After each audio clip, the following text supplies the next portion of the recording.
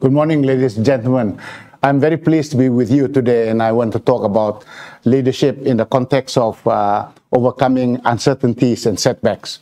This is the place that I was born and bred in. I was in the jungle of Borneo. And this photograph that you see here, that's my late father who died of Alzheimer's a few years ago. And you see the other photograph. If you look very closely at the photograph, you'll see some human skulls there. My great ancestors were headhunters. Their hobby in life is to go to another village and chop people's head and take their skulls and put them as trophy. I'm okay, by the way. And when I want to talk about how to transform an organization to achieve big, fast results in the context of setback and also dealing with uncertainties, I have a very simple equation. And the equation is, you have to change the way in which you lead the organization. I call it transformational leadership. But on top of that, you require everyone in the organization to embrace a new way of working. And if you have the two things put together, that means the leadership is behaving in a manner that's transformational, and the staff are working in an entirely new way, then you get big, fast results. And I want to talk about the 6 secrets. And if you embrace some of these, and hopefully you take some lessons from the insights, and then you apply them in your own life, and hopefully you become a better leader in your own right. I have been very fortunate that I've been able to meet many of these people that are here. And there's one thing in common: Steve Jobs, and if you see Jack Ma and so Arnold Schwarzenegger, and obviously this man as well, Usain Bolt. Every single one of these people, they have one thing in common. They really believe in setting impossible target. Let me define what I mean by impossible target. Impossible target means something that you cannot achieve based on the current way of doing it. I repeat, impossible target means a target that you set when you recognize that you will never be able to achieve it based on the current way of doing it, and therefore it will force you to find a new way to do it. It will force you to think outside the box. It will force you to figure out how the organization has to do it. And every single one of those great leaders and iconic athletes that I talked about set Olympics targets. But of course, the difficulty is that to set up Olympics target, people have fear of failure. And I would say today, most of us human beings, 90% of us, will die and get buried underground, not fulfilling our full potential because of the fear of failure. So what do? We set mediocre targets, very normal targets. And these targets, we know we can achieve it. We don't have to change. We don't have to transform. We don't have to put new ways of working because the current way of working can achieve it. You know what the saddest part of doing that is? That you are consigning your life towards a life of mediocrity. You will never achieve your full potential. So my recommendation is, as leaders, all of you need to think about setting for yourself impossible targets.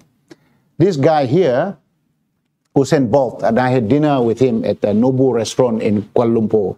And the most interesting thing was, somebody asked him the question, Mr. Bolt, what is in your mind when you are at the starting block ready to run? His response was completely shocking. He said, I'm only thinking of what I am going to eat when I finish the race. Do you know why? 9 months prior to every race, he goes through a strict diet regime. Just cannot go and eat nasi lemak as any time he feels like it. He cannot just simply go and enjoy life and do many things. So that means sacrifice. So when you set Olympics targets, there are some sacrifices that has to be made. You cannot set Olympic target, but you say, oh, I want to relax lah. I don't want to do difficult things. But when you set Olympics target, there's a lot of sacrifices that you have to make. Otherwise, you'll never achieve them. I want to tell a little story about my time when I was in London. I was based in London. You know, some of you may know me. I'm a big fan of Chelsea Football Club. We're not doing very well today. We are really struggling. But Shell, I had a job there, fantastic job. I was the vice president for retail and business development consultancy based in London. Beautiful house that Shell rented for me, the house in Cobham. And I had my own private tennis court, and I had 4 Italian gardeners. And then my son studied at Parkside School. Next to the school, Parkside School was a training ground for Chelsea Football Club. I kind of told my wife, maybe let's not return to Malaysia, we'll make London home. And that was what we said. Unfortunately, one day, my boss said to me, Idris, I want you to go back to Malaysia. We have a shell company in Malaysia that lost money for 10 straight years. We don't know what to do with it. We want you to go back to Malaysia to fix the company and try to turn it around. This is really uncertain and real setbacks. This is a huge setback for us. And so I was just thinking, wow, I have to abandon Cobham, all these nice things that I live here. Now I have to go back and live in Taman Tun, which is what I did. On the 1st of June, 2003, I turned up in my job. And so, you know, when I take a new job, the first thing that I do in a new role is to gather everybody in a room. So I had 300 over staff in the room, and we had a discussion. I told them, ladies and gentlemen, we will make a profit here. I set the impossible target. And we will make a profit. Every single year, we will make new record. Every single year, new record profit. So there was one guy in the crowd, his name is Hans. He's a Dutchman. He said, Idris, you'll never make money in this company because, you know, it's impossible to make money. And so he said, I want to have a bet with you. And the wager is, if you make a profit, I'll pay you 100 ringgit. You know, Dutch people, they don't make very big bets, very small bets. I said, bet accepted. In the first 6 months, he lost. Then I told him, Hans, give me the 100 ringgit. I want a letter from you as well. So he gave me the 100 ringgit, and with a letter, we framed it in the hallway. So if you go to the Shell office today, you can still see the 100 ringgit plastered on the hallway in Bintulu, as well as his letter. And this was my special officer. His name is Isha. I told this story, you know. So one day, he and I were invited to Bintulu, to the Shell office, to speak to the staff. He said, you know, boss, I would like to go and see that 100 ringgit that you talk about and the letter from Hans. So that is the ringgit. You can see it on the wall. That is the letter from Hans. My friend Isha took a photograph of this and put this on his tweet. He said, this story that the boss talked about is real. And this is what happened. The first 6 months, we made 10 million net profit after tax, the first 6 months. The subsequent year, we made 265 million net profit after tax. In the third year, we made a record profit of 509 million net profit after tax. So I remember in December 2003, I wanted to reward the staff because it's the first time in 10 years that we made a profit. You may recall Apple released iPod at that time. So iPod was a new product of desire. People really wanted that. So I remember buying something like more than 300 iPods in all the Apple stores in Kuala Lumpur. I bought all of them practically. And I gave to everybody in the company, including my driver, including the tea lady, everybody. Because I wanted to send a signal that we have made it. And we are going to keep on taking on new impossible targets. You will see the numbers there. And so some of the incredible things we did was I wanted to challenge all the refineries in Europe. I wanted to win the competition to become the green fuels at the Athens Olympics in 2004. And nobody believed it was possible because we have to send our diesel by ship and compete with all the refineries in Europe. They don't have to spend money shipping them. We have to spend money on insurance. They don't have to do that. And so they thought that we were going to fail. But ladies and gentlemen, I'm pleased to say that we won it. Shell MDS in Bintulu, we were the official green fuels for the Athens Olympics. Why was I so keen on doing that? It was very simple. I just knew that if we win this, we have a massive branding. People know about our product. So people knew about our product because it's green. And so when we were selling the product in Germany, we even were able to get Gerhard Schröder, the Chancellor of Germany, to come there and launch the product for when we were selling in Germany. At that point, I can tell you, my job was very easy because our product was selling like hotcakes.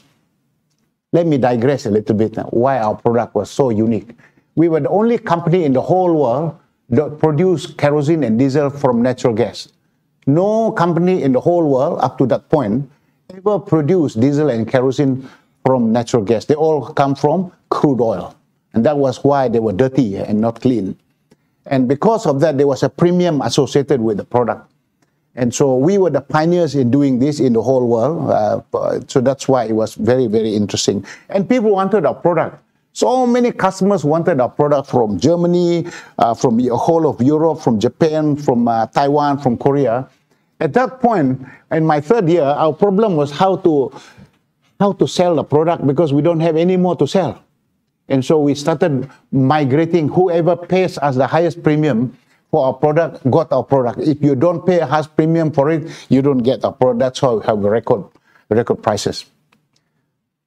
The second secret of leadership is about being able to anchor the organization on the true north, the right measure of success.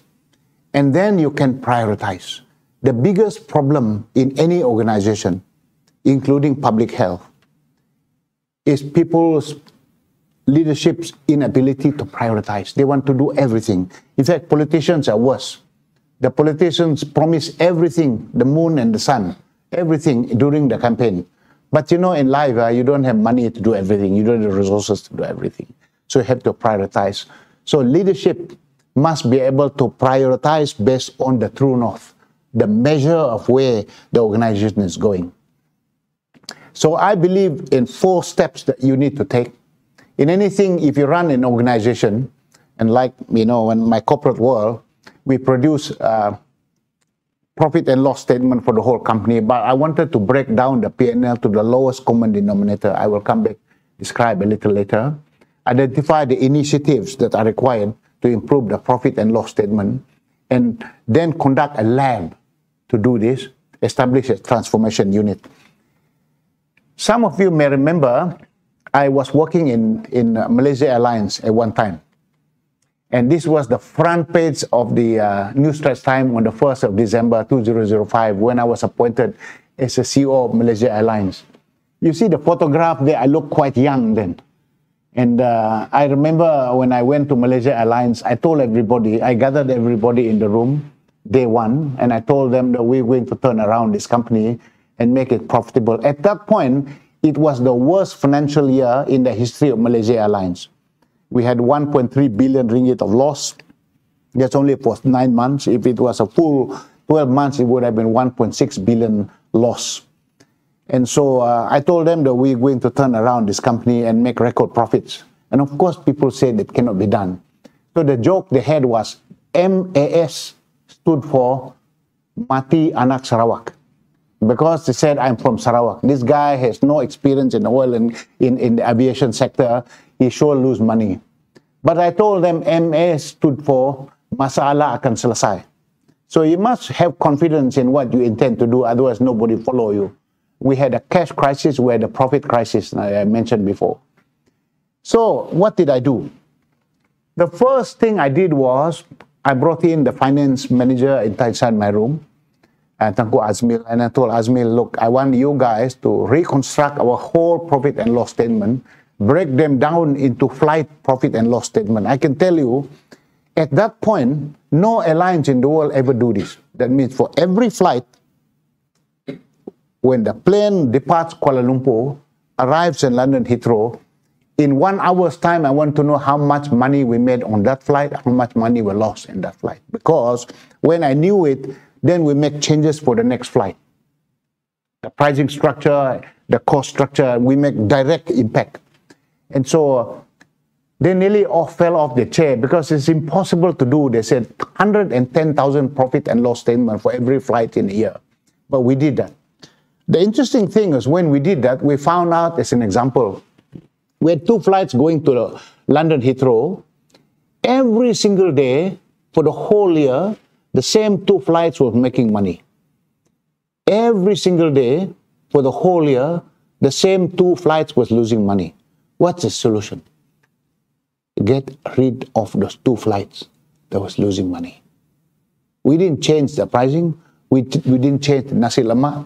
We didn't change the branding. We didn't do anything different. We just made money immediately the very next day.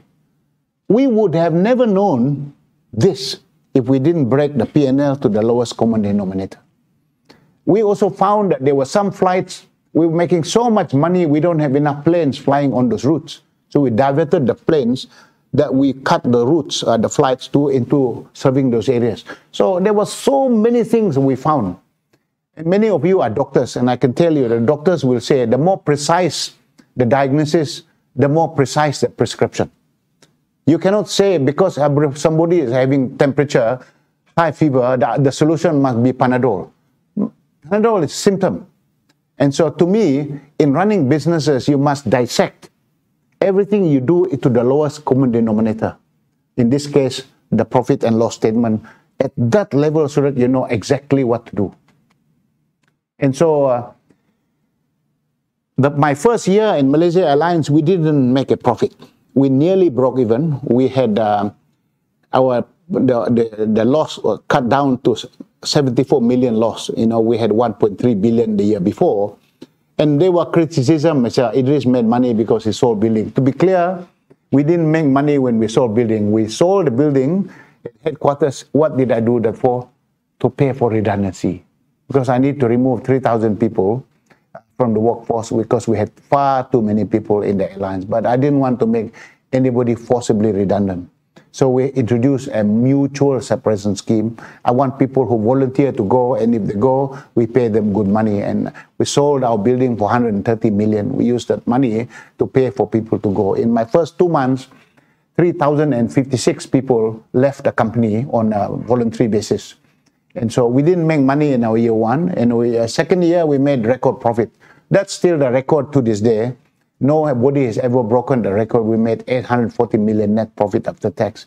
Even in 2009 and 2010, we had the financial crisis and we had record oil price. We still were profitable. By the way, in the 2010, I was invited onto the board of IATA. The IATA is a group of all the airline CEOs. We meet together to discuss common things within the industry. You look at this, when $100, that was the price of fuel at that time. Delta lost 6.3 billion US dollars. Northwest lost 4.1 billion US dollars. And so you can see the losses were phenomenal. Ryanair, KLM, Air France, Japan Airlines, Korean Air, EVA Air, all of them saw red ink. But I'm proud to say that even when it was very tough, we were one of the 5% of the airlines in the world that was profitable. Malaysia Airlines was profitable. Southwest was profitable. SIA, Singapore Airlines was profitable too. So I'm very proud of the team because even in uncertain times, in the face of setbacks, you can succeed. And this is because we were really focused on the flights that were profitable and the ones unprofitable. We fixed them every single day and we knew what we were doing. I want to talk now about the third secret of transformational leadership in dealing with uncertainties. This is the word called discipline of action. The term here is the word discipline in action. Not just thinking about it, not just talking about it, but really acting on it and doing something about it. In my dictionary, there are only 3 things that you need to do in exercising discipline of action. If you say this is the plan, whatever is the plan, you must do it relentlessly. That means D, do it relentlessly. M is to monitor it continuously. I have to have a dashboard. In this dashboard, every week, the leader, in the case for me and the management team, we can see who has done what during the week. So if you have not done it, it will be marked at red on the traffic light on the dashboard. And if you have done it, it's green. If you only done half of it or partially, it's amber. Why do I want to know this every Friday? Because I can spoil the weekend. All I need to do is, if you haven't done it, if your traffic light is red, I send you a very nice message. This thing that you did this week, it's red. Last week, it was red. What are you going to do differently on Monday so that next Friday, it becomes green. That is when all hell breaks loose. Everybody is in the office. His department heads, he brings everybody and they start finding solutions to it. This is very important. And I believe that when you start that, people start solving problems. In running any organization, whether it's business, whether it's a government ministry, you have problems. Every day you have problems. So people must sit down there and solve problems. In solving problems, I have an escalation method. The escalation method, the department heads solve the problem within 1 week. If they cannot solve it after 3 weeks, and then it gets escalated to the department heads. If the department heads cannot solve it, and then it move into the manager, and finally get into the CEO. The key here is that you must never let problem under the carpet.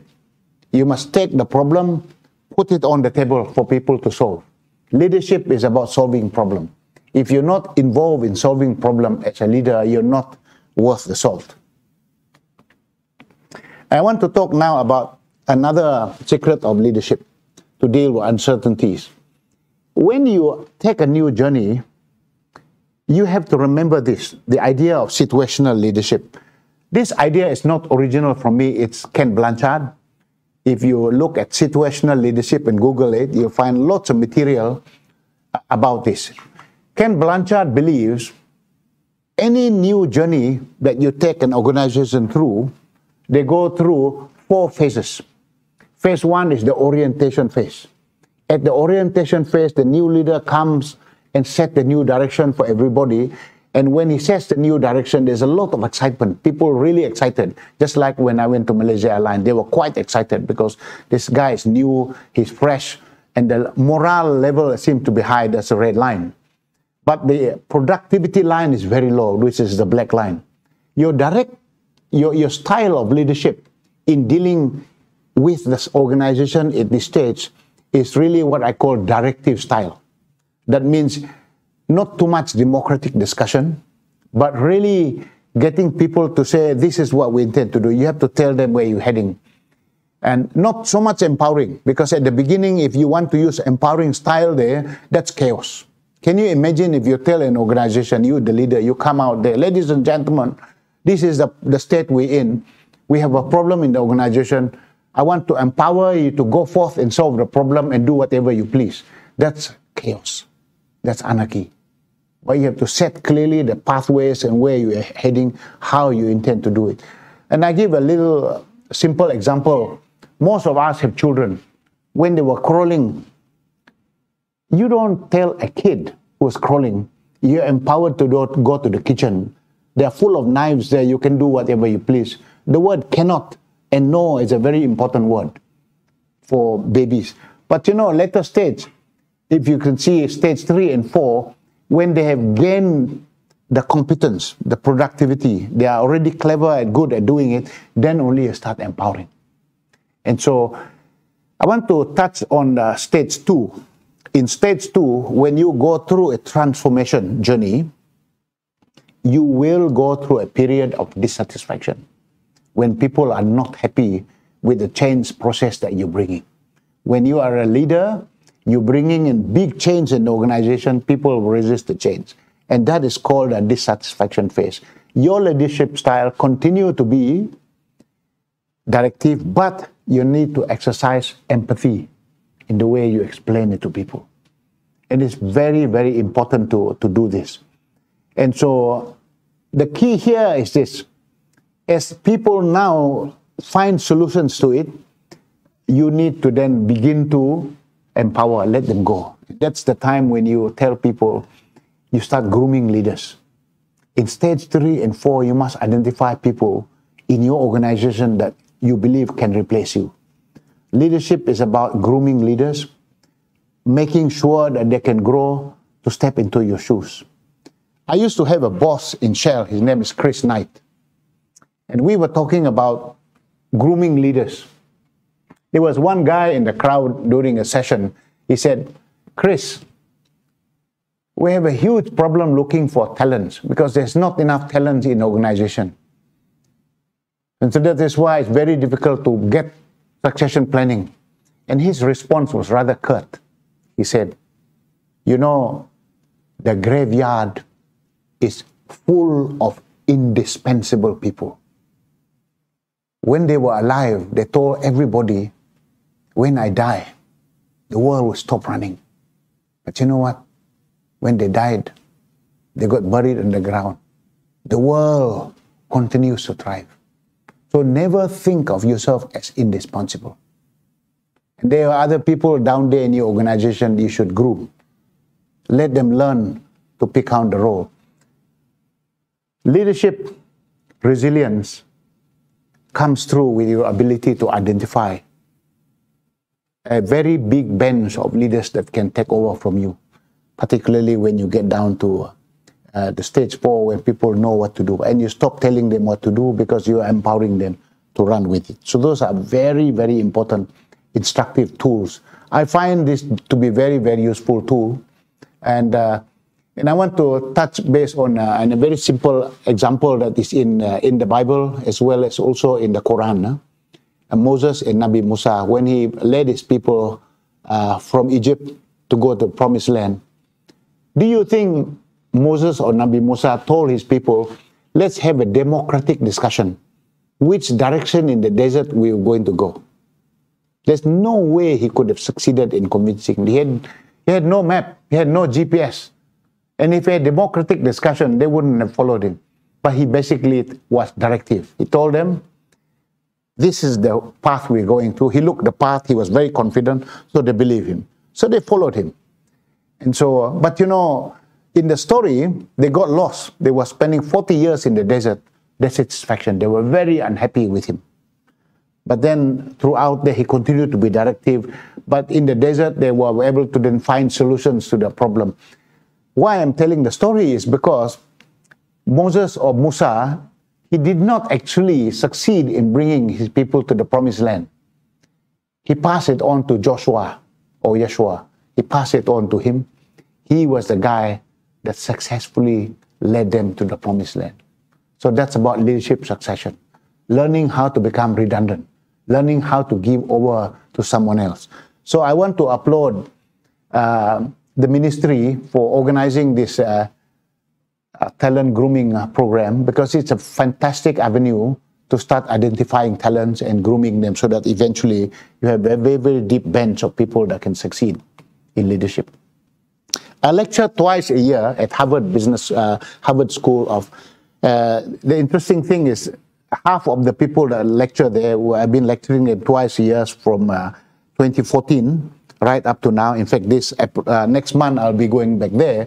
Matti Linsky is one of the professors there at the program.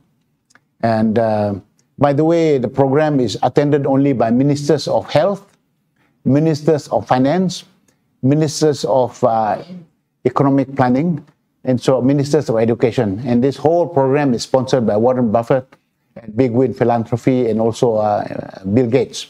So we bring all the ministers from around the world and we teach them for about a week actually. And so Matti Linsky made this very insightful and I would say quite provocative statement. Transformational leadership is about disappointing people at a rate they will permit you to. Because in introducing change, they will be disappointed with you. So your job is not to make them clap hands, but to make them understand. Make them know why the change is necessary. But do not wait for them to applaud you, because that will not happen. So if you wait for them to applaud you for the change process that you're going to introduce, more likely you're going to fail and become an ordinary leader. You have to be prepared to disappoint people at the rate they can absorb. They can absorb it if you explain it to them. The fifth secret of leadership is about winning coalition. The tool that I use always in the things that I do is to run labs. That means get the best brain and the brightest people inside the organization, put them in a room, give them the data, give them the challenge, and tell them, I want solutions and I want detailed program, how to solve this problem. Lab is a tool that really helps to win coalition. People work in silos, but if they're inside the lab, the silo is broken. They are forced to come together and be objective. And I like the lab because normally if you meet for an hour or two to discuss a problem, a lot of the solutions are opinions of people. They're not fact-based. In the lab, we spent 6 weeks looking at the data, looking at the evidence. So you cannot come with solution that is because you are the loudest person in the crowd, you then have monopoly over solutions. So the data must speak for themselves, must inform you what solutions are needed to do that. And because you have a lot of people inside the room, normally about 60 people, you have a lot of clever ideas that come out to break down the silos. We have open days, so when you finish doing the lab, you have to exhibit it, to show it to people so that people will know what you're going to do, how you're going to do it. And so when we did the economic transformation program in government, we were 13,000 Malaysians that came to the open day. And when we did the GTP, the government transformation program, the 8,500 people that came, you can see the crowd there. And there was so much support from the people for what we were trying to do. You can see some of the things that they loved the MRT because the idea came from the lab. We wanted to build the MRT. There were a lot of people that liked it, but there were a few people that didn't like it because the MRT was running through their area, and some of them they were too close. We have to buy the property in order to compensate them for doing. There was always resistance to some of the things that you do, for example. The last thing I want to talk about is this idea of divine intervention. This is a bit philosophical. The reason why I say it's a bit philosophical in leadership is this. Leaders must realize that they or human beings have limited control over what happens to them. If you don't believe me, I'd ask you today to take a piece of paper, write all the big things that happen in your life on that sheet of paper, and ask the question, did this happen exactly the way they did because you caused it to happen, yes or no? If it's yes, put a tick. If it's not, put an X, and count them. On my sheet, 60% of the things that happened to me have nothing much to do with me. They happened the way they did. For example, I had planned to be a lawyer when I grew up as a kid. All I wanted to do was study hard and be a lawyer. But because I come from the jungle of Borneo, I told them, if you give me the offer to go and do law and the scholarship, please do not send it to the jungle of Borneo. We don't have P.O. box there. Please send it to my auntie. Unfortunately, she was holidaying in Europe. And by the time I got the letter of offer, I was supposed to go to New Zealand to go and do law. And I was late by 1 day, actually. So I didn't go to New Zealand. I was distraught. My whole life as a student, all I wanted to do was to be a lawyer. I could not do that. So I ended up going to Penang, actually. But that was the best thing that happened. Because if I didn't go to Penang, I wouldn't have met my wife.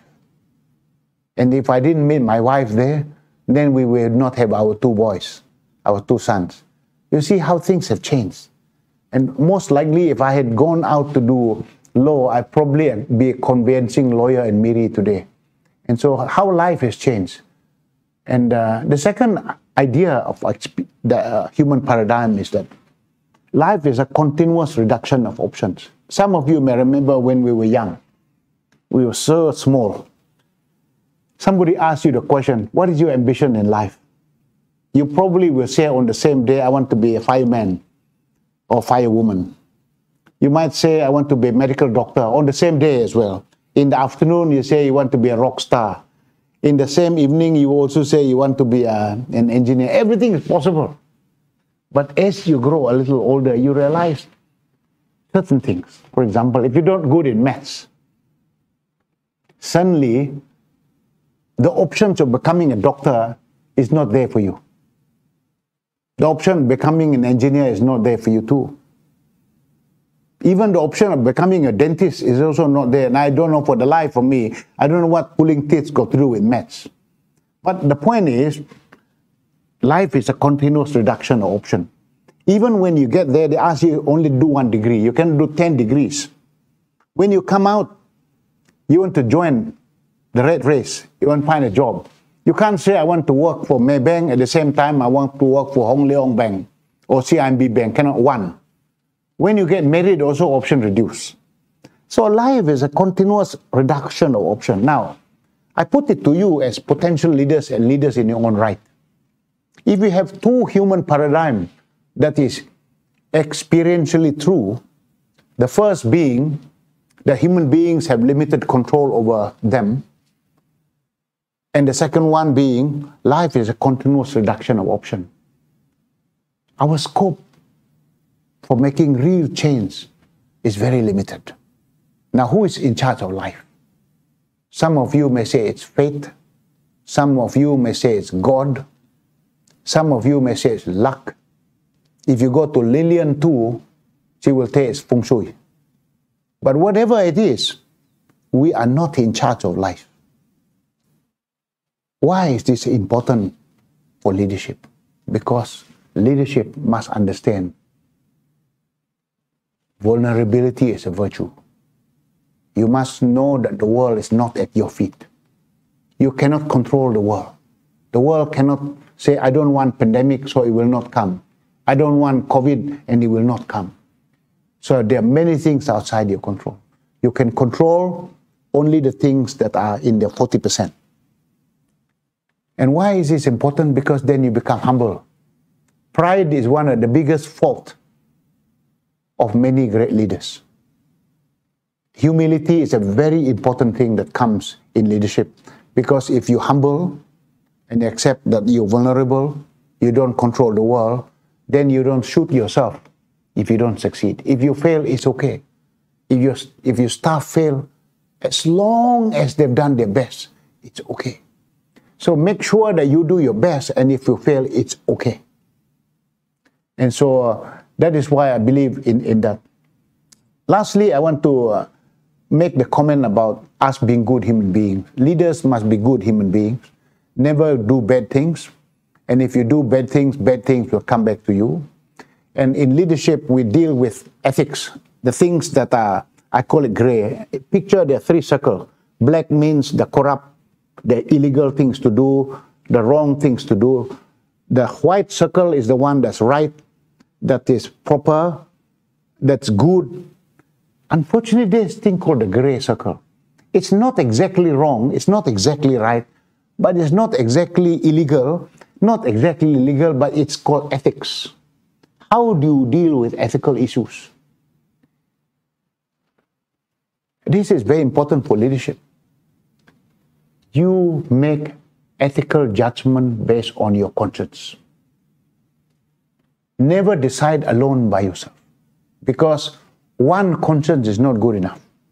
So my suggestion is, in dealing with ethical issues, bring this ethical issue to a group of people. In my case, when I was in management, I brought it to the board and my management team. Then we discuss it. We look at the options available and write the facts of the case on a piece of paper. Write all the facts of the case on a piece of paper. Write all the options is available and the pros and cons. And then when you conclude that one of the options is the best option, then you ask the litmus test question. The litmus test question is this: if this document is leaked in the social media, can you defend your decision, yes or no? If you cannot defend it in the public arena, then clearly that's a wrong ethical decision. So always use the trick of never decide ethical issues alone, bring it to a group of people, ask the question, if the document depicting how you're going to deal with the ethical issues is leaked in the social media, can you defend, yes or no? And the last point in leadership is called self-renewal. Always take time away from your work in solitude to reflect on yourself. I use this technique for more than 30 years in my whole life. Once in 2 weeks, I sit quietly in a corner by myself, thinking about what have I been doing over the last 2 weeks, what have I done right, what have I probably areas for improvement.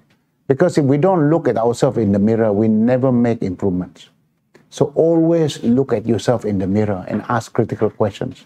because we become very blind to our own things.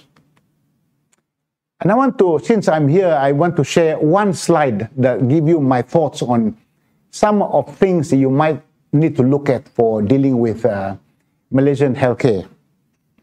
And I believe there are 6 priorities, very important. Huh?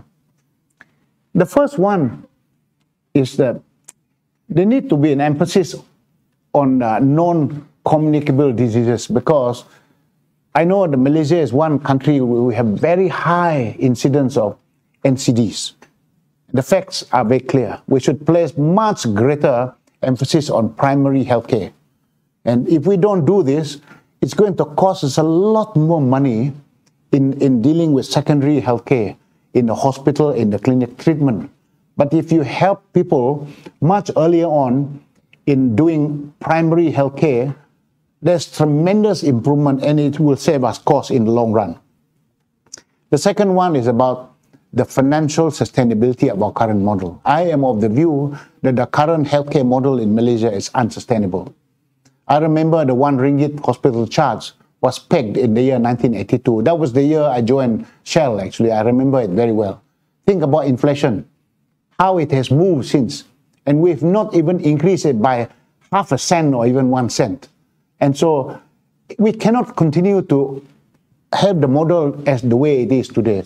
We have to bring it much closer to the market so that the level of subsidy is reduced. And I think it's also important for Malaysia to look at national medical insurance. There's so many countries in the world that move there, because when you pool the risk together, the premium and the cost associated with pooling it is much, much reduced.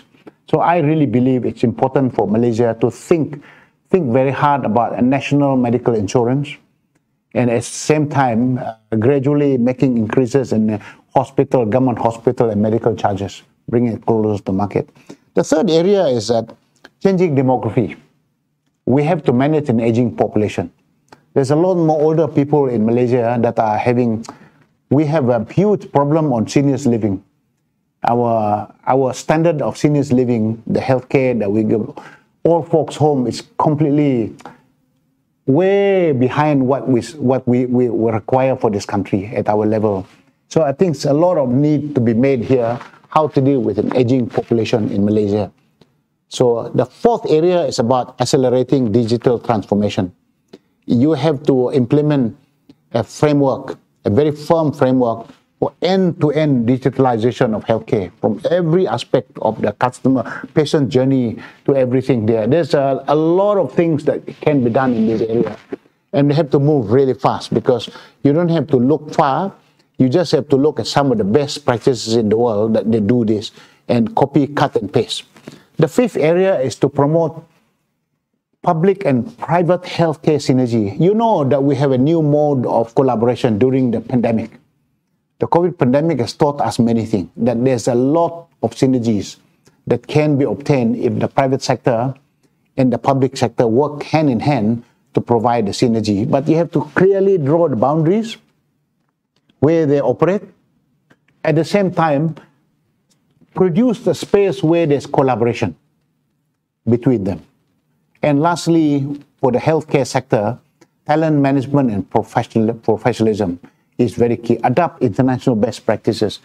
And as I said, please look at some of the best countries in the world that has the best public healthcare systems in the world. And you look at the way in which they train their staff, talent management, professionalism, and all you need to do is take that and adapt it to the local environment. And I think these are 1, 2, 3, 4, 5, 6 are my views about what is needed. But you know, the problem is, I don't think this is anything new. You already know this. But the question is, why are we not doing it? It's because we haven't found a way in which we will gather people to come and agree the way forward. May I suggest the next step? You conduct a 6 weeks lab with 6 work streams, bringing the best and the brightest people, about 50, 60 people, inside each of the work stream, from the private sector, from the government and civil society, and bring in the various agencies that are involved in figuring out solutions. You don't have to wait for 6 months, 6 weeks that's needed.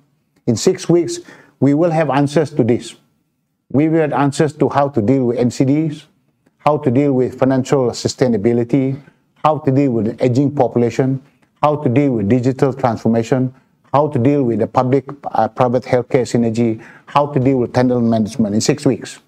Once you finish the 6 weeks, the lab recommendation should be presented to the YB Minister of Health, your KSU or DG, and also the Cabinet for approval, and the PM, obviously.